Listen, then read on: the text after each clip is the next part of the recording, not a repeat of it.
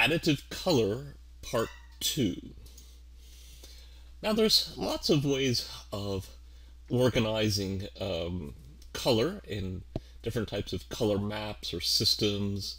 Very common ones are color wheels, and each of these has its own utility, but we want to have some type of scientific way of organizing color that helps us make predictions about color. Now, Isaac Newton, who studied mechanics and gravity and calculus and all that, he spent a lot of time studying color, and he did some of the first experiments with prisms and such to separate the spectra. And he organized color in the same way as painters in his time did, which was in a color wheel. So even though the spectrum was a straight line, he formulated a color wheel, and the two ends of the spectrum are connected by the part of the colors which are the non-spectral colors, most notably magenta. Now we understand from trichromatic theory how this works, that we have these three sensitive perceptors of different parts of the spectrum, and then depending on the relative excitement of Ron, Greg, and Biff, we perceive different colors from different spectra. Now, of course, there aren't really three guys in your eye that are sending the signal to the brain. It's actually photosensitive cells, which are called cones. The cones are the ones that are sensitive to different wavelengths of light, so that you perceive color. There's also the rods, which are only sensitive to brightness and not to wavelengths. So the cones on the retina receive light, and depending on their stimulation, they send a color signal to the brain. Now, these three cones are actually labeled short, medium, and long, corresponding to the ranges of wavelengths. So the short cone is sensitive to the blue part of the spectrum, which is the shortest wavelengths. The medium cone more towards the green, and the long over towards the red. Now you see from these spectral sensitivity curves that there's a significant overlap, and they're not entirely symmetric. The eye is not a geometrically perfect optical instrument, so we don't have a geometrically perfect color wheel. Instead, here's a diagram showing how we interpret the resulting color given the trichromatic signal. So if we map here the amount of excitement of the red cone as a percentage of the total, and then put that on the horizontal axis, the green cone on the vertical axis, we don't have to have another axis for the blue cone, because the three of them have to add up to 100%.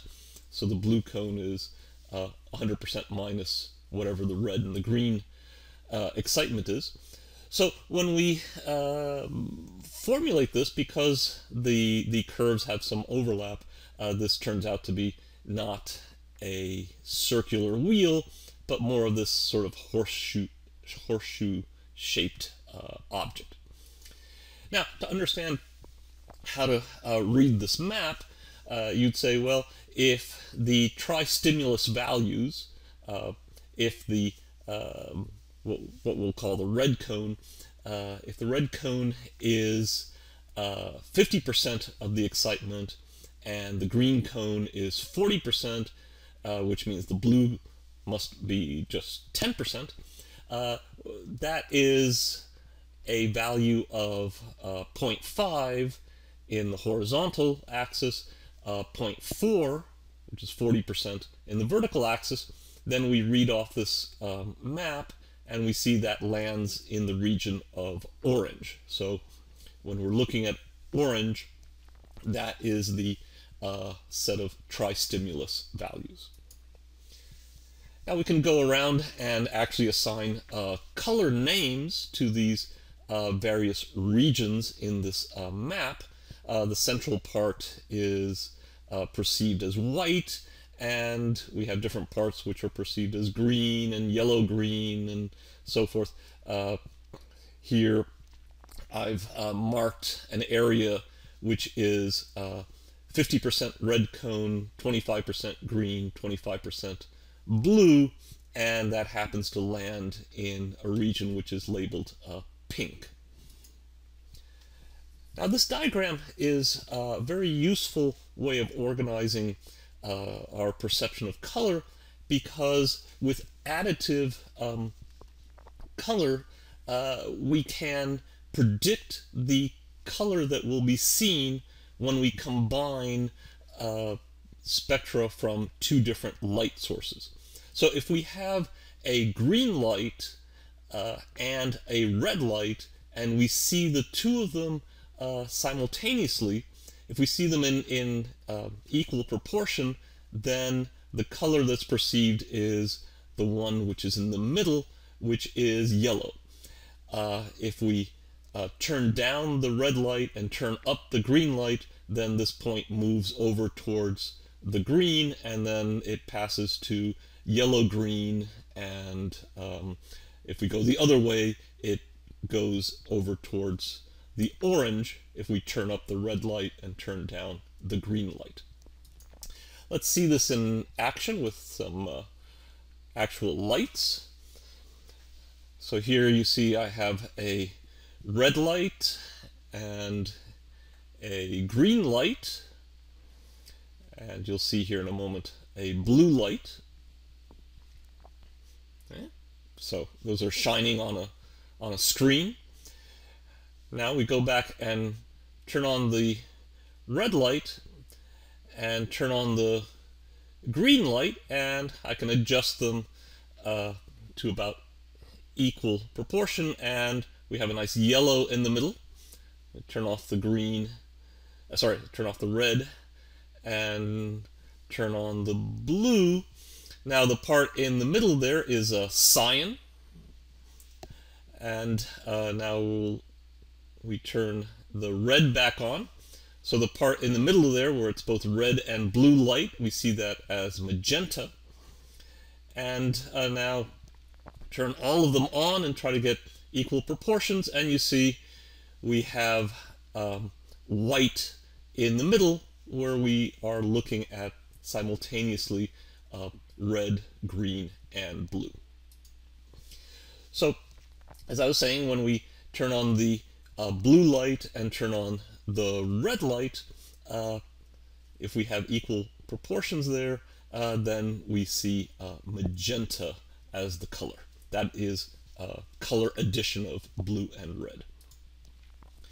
Well, you can see that by having just 3 different lights, I can cover a large gamut in this color space.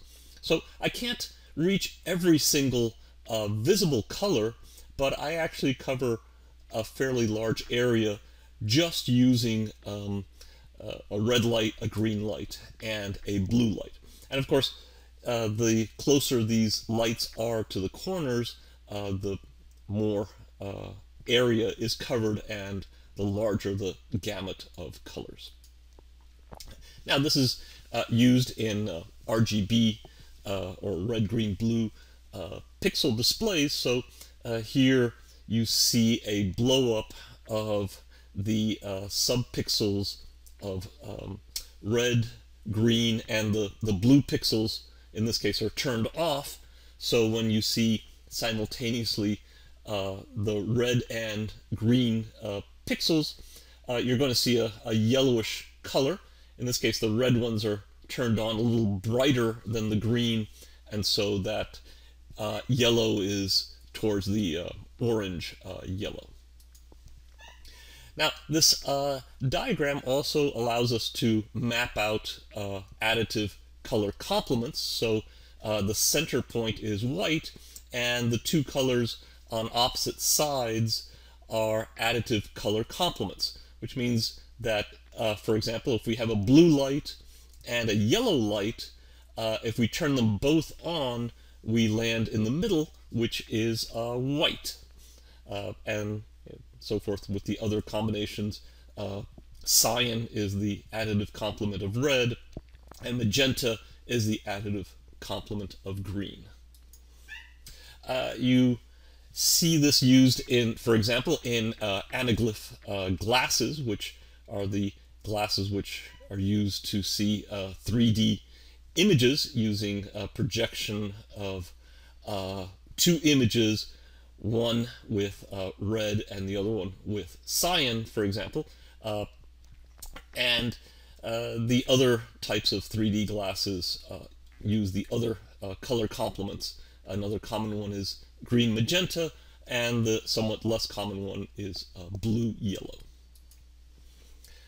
Now, I should mention that color subtraction works differently, and we have color subtraction when we mix different colored pigments like red paint and blue paint. So in that case, the resulting color is not the same as when we are adding lights. So instead, when we mix red paint into blue paint, the mixtures lie on what's typically a rather complicated curve, so it's not a straight line between those two points, and often that line goes over towards the white point, although because it's subtractive, it turns out to be a dark color as opposed to being white. So here's an example. We take pure ultramarine blue and pure cadmium red. When we do a 50-50 mix, we get this very dark, blackish, brownish color. So certainly don't get a magenta. Now this will be discussed much more detail in another tutorial on subtractive color. Now it is possible to use additive color with paint if you paint in the style of pointillism. So here we have a classic example of that from this painting by Georges Seurat.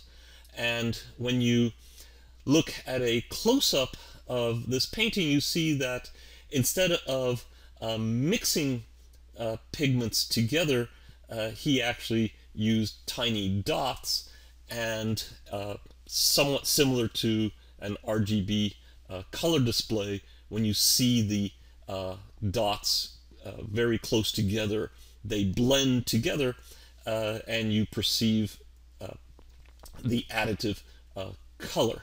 And one advantage of this is that you have much greater saturation than you get when you actually mix the paints. So in summary, there's three types of cone cells in the retina of the eye, and they send a color signal to the brain. The CIE diagram maps the perceived color in terms of the tri-stimulus values, basically the x-coordinate being the stimulation of the red cones and the y-coordinate being the stimulation of the green cones. This diagram allows us to predict the color that results from adding colored lights. There's a wide range of colors called a gamut, the gamut of colors, that you can reach using only red light, green light, and blue light. And finally, additive color complements are the colors that are on opposite sides of the white point on the CIE diagram. Now, there's more to color than what we've discussed here, we've not said anything about saturation or value, in other words, brightness of a color. What we've essentially focused on at this point is just the hue. So in the next tutorials, we'll go into more detail of some of these other elements. Oh, and by the way, mixing paint pigments is not additive color, it is subtractive color, and we'll discuss that in another tutorial as well.